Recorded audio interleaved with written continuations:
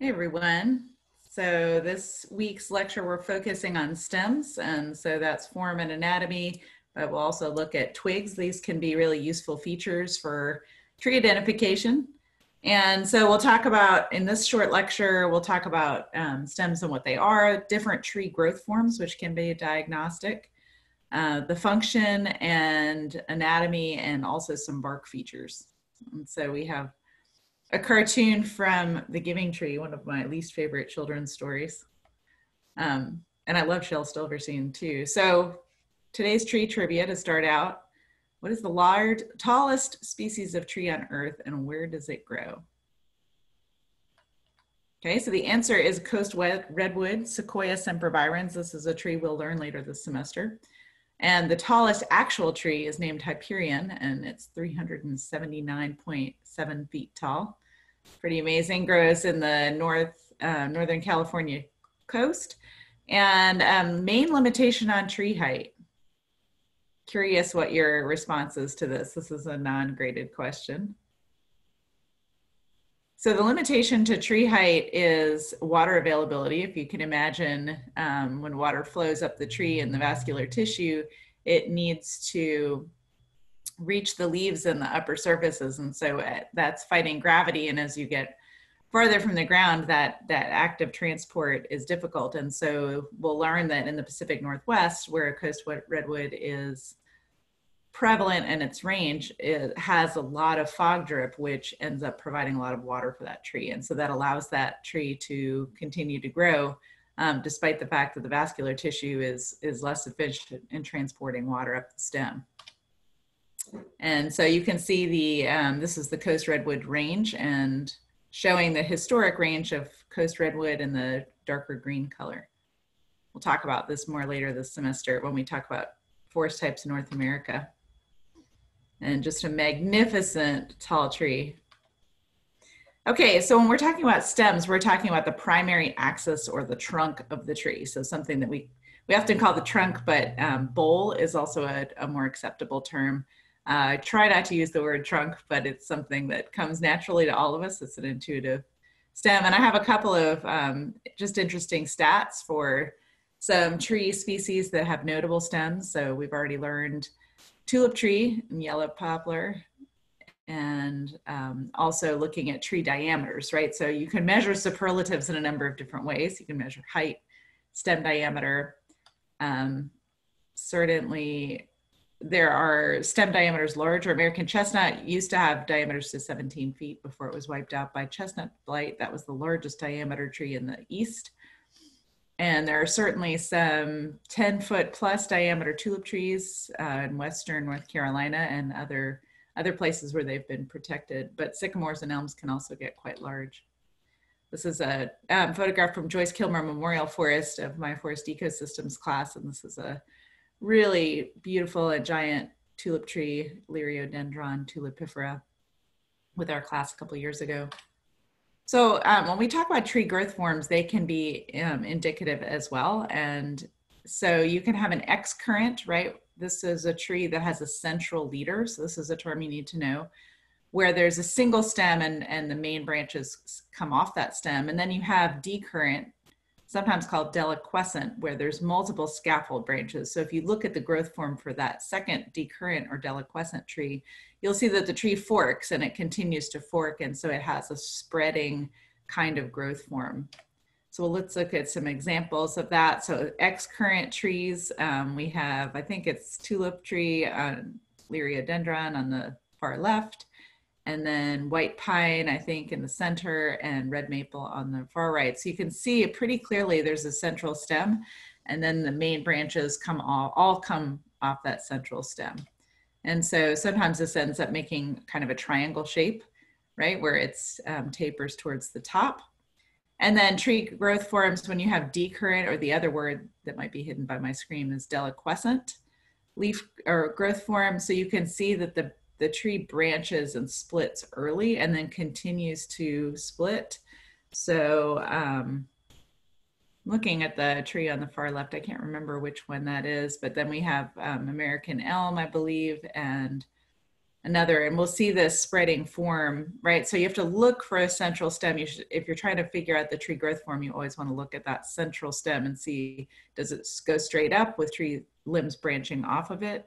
Or does the tree continue to split and divide into that decurrent or deliquescent shape? And so these trees tend to have rounder, more spreading canopies, kind of like that lollipop shape that we all drew as when we were kids. So this is going to be in my way. The growth form for crown shape and competition. It's funny. Let's see if I can stop my video. I can't. Okay, maybe this will be out of the way.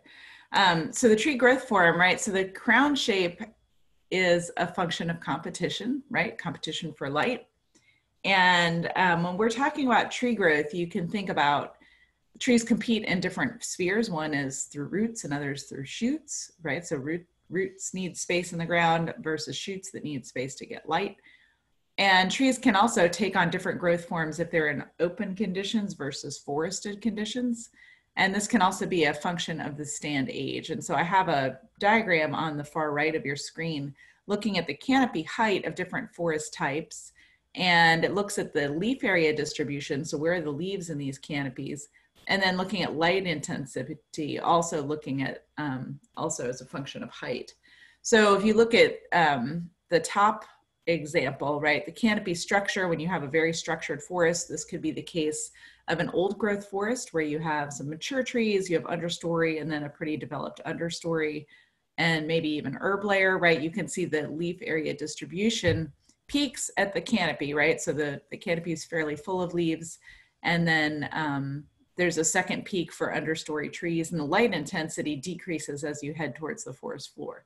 So these are dark, shady forests, like the photo I showed you of Joyce Kilmer a few minutes ago.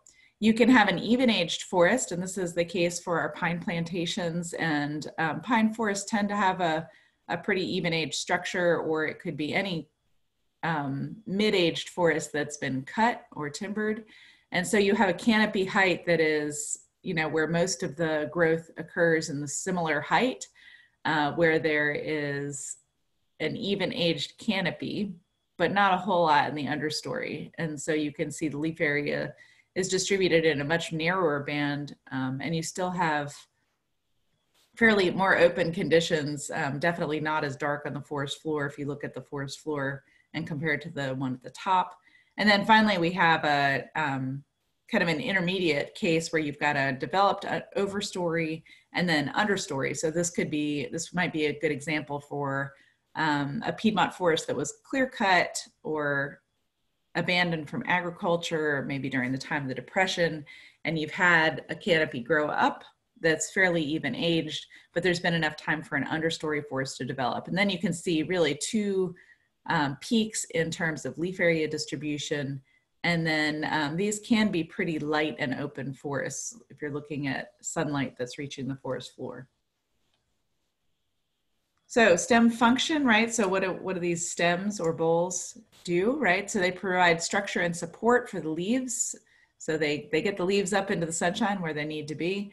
And they also have vascular tissue in them. So this might be review from your high school biology class, but the xylem carry water and nutrients to the crown. So that xylem is present inside the stem, and then the phloem carries photosynthate from the leaves. So that's transporting sugars up to the rest of the tree. And also these stems store water and food. So in compounds, right, they build wood over time. So you can see this kind of flow in the tree diagram here, that you've got roots that pull in water through osmosis, and then there's active transport that are conducted through the sapwood, which is the xylem tissue. We'll see that there's live sapwood and then dead sapwood. And then you've got the phloem, which carries the photosynthate from the leaves for the organic processes in the tree. So the carbohydrates ended up being used all over the tree. And then you've also got the stem providing a lot of support, and that also protects the tree from storms. They're pretty flexible. but they in wind, and then also get the leaves up to into the canopy. So let's look at woody stem anatomy really quick if we do a cross section. And this is a lot less detail than you'll have in a class like Dr. Preslin's wood anatomy. But looking at the heartwood, so this is the xylem tissue that is non-functional, right? So this is added on layer by layer. And you can see so that's in the very center. And then you've got the sapwood that's got functioning xylem, right? Transporting water and nutrients up to the crown. And then the phloem is in this inner bark. So there's another layer called the vascular cambium. And then the inner bark or phloem is transporting that photosynthate, those carbohydrates all over the tree to where they need to go. And then you have a layer of outer bark. And so all of these, right, when we talk about inner bark, we might talk about a color for that for a particular tree for identification. So bark is actually can be pretty useful for tree identification as trees age and mature. It is interesting that trees at the very earliest stages, the bark is not especially useful for identification unless it has certain features. And then as trees get much older, some of the trees in Joyce Kilmer, they tend to start to have very similar looking bark. But in the intermediate stage, they can be very useful. Most bark starts out smooth. So if you find a young twig or a sapling, it may not have bark that's very distinguishable. But we can use, bark we don't have technical terms really, but we have a lot of descriptive terms that we use. So we might call bark smooth. We might describe it as ridged, fibrous. Sometimes bark falls or is divided into plates. It can be scaly. It can be cobbled. Sometimes there's some oaks that we describe as having ski trails, so flattened, smooth ridges on the bark. Warty bark, which you can see on the far left, that's a species we learned last week. Oh no, actually that's a different species. That's a coastal species we won't learn. We've already talked about braided bark, and then we'll talk about shreddy bark. So let's look at some examples of these. These are more gestalt characters that are descriptive, and so they can be very useful for identification. So let's look at a few examples. So on the far left, we've got Liriodendron tulipifera, and we would call that ridged bark, right? You can see vertical ridges running up and down. You have shreddy bark found on Juniperus virginiana. That is a mature tree, so that develops over time. The third one from the left is an example of shortleaf pine, which we need to find on campus. And so the bark for shortleaf is divided into plates. This is also the case for loblolly pine. And then on the far right, this is an example of mature bark for a black cherry tree, Prunus serotina. And you can see how the bark started out pretty smooth, and you can still see those horizontal lenticels, but then it goes into flakes. Right, so we have tulip tree, eastern red cedar, shortleaf pine, and black cherry. I'm glad I got all those right. And then let's look at some other examples. So on the far left, this is a tree we had from this week. So a little review there. Celtis laevigata, right? So we might call that warty bark. You would describe the second one on the left. This is a classic northern red oak bark, which has got ski trails, right? Or these flattened ridges or stripes on the tree. We have on the third from the left, persimmon, which has a very dark and cobbled bark over time. And then I think the one on the right is Ostrea virginica. That's a tree that we'll learn that's got very shreddy bark. We sometimes call it describe it as cat scratch bark.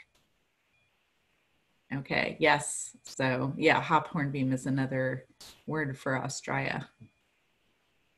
Okay, so very simple. Trees can take on two different growth forms, right? This is a pretty short lecture. X-current with a central leader, or D-current or deliquescent with a spreading growth form. This is something I didn't talk about, so I'll take the opportunity to talk about it now. So the tree's allocation of growth energy to roots versus shoots is determined early on, depending on the environmental conditions where that seedling is growing. And so you have trees and think about this will make sense. So if you have a tree that's growing in the open, right? So on a farm field, or if you planted it in an open area in your house, the tree does not have any shortage of sunlight. So it might put a lot of its energy into growing roots, and then growing a very spreading canopy. And then if the tree is growing in a closed forest where it's shaded, that tree needs to get to the canopy as quickly as possible to try and get its leaves to be competitive, to get its leaves into the sunlight. So in that case, it might allocate more of its energy to growing shoots. So, and it tends to have a much straighter and narrower crown. So that can affect the growth form. Really interesting, because once that allocation of roots to shoots energy is set, it does not change throughout the tree's lifetime. So if I have a tree that starts out in a dark forest and I cut everything down around it, it will not suddenly grow a narrow canopy. Likewise, you can go to Umstead State Park and you can see these old trees that clearly were by homesteads and started out in the open and have these giant spreading canopies. Lots of trees have grown up around them, but the tree continues to have that spreading canopy.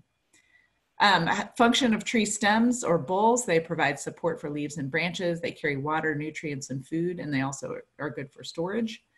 The xylem, right, this should be reviewed, transports water and minerals up to the canopy. And the phloem, right, on the outside, just in between the inner bark and the outer bark, transports food from the leaves to the rest of the tree. And then the order of features anatomy is important. Right, trees in cross section have bark, right, going from the outside in, and then an inner bark, which is the phloem, then the vascular cambium, then the sapwood, which is active xylem, and then finally the heartwood, which is inactive xylem. And that's a wrap.